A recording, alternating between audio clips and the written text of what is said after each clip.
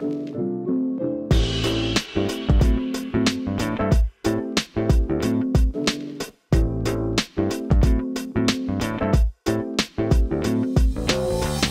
groups, good to see you all again. I can't believe it. I was just looking at the calendar, seeing how many more groups weeks we have, and we are getting really close to the end here. It is shocking how quickly May came. But just so you guys are aware, we have this week, which is the content you're seeing right now, and then we have one more week after this, and then our normal groups content is going to be done for the year. But me and Chantel, who also works really closely with groups, we're working on something pretty exciting for the summer, so we will get that stuff to you here shortly. But for today, let's just jump right into questions, and we will rock and roll. So our first question is this.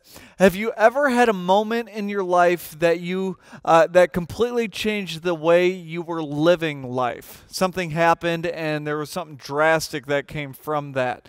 What was that moment?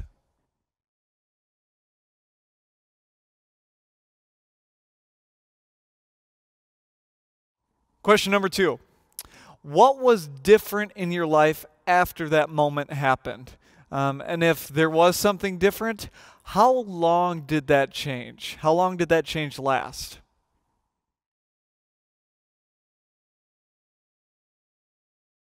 For question number 3, I want a quick read from Colossians 3, verses 2 and 3. It says, "Set your minds on things above, not on earthly things. For you died, and your life is now hidden with Christ in God." What earthly things are on your mind? What are you focused on?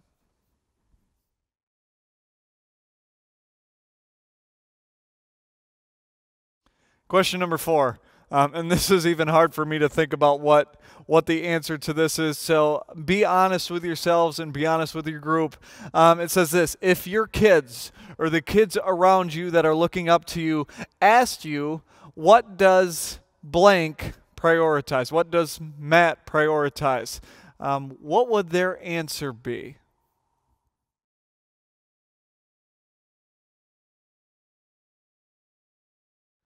Remember, the kids around us are looking up to us to see how we're living life and see the example that we're setting for them.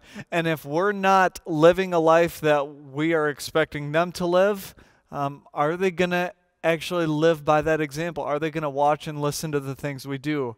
See, our provisions, the things that we do, reflect our priorities. So here's a question in this. So what do you provide for others? And what should you be providing for others that you are not currently doing so?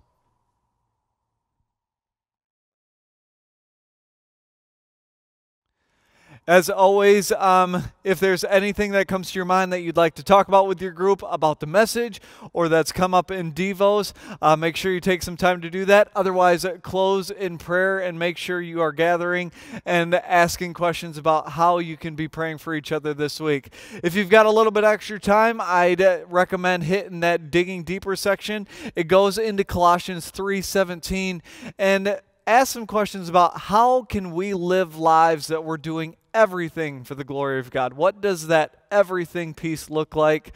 And how do we move our lives forward in that kind of a direction? So check that out if you got time. If not, I can't wait to see you for our last week next week. We're going to have some fun. So we will see you guys shortly.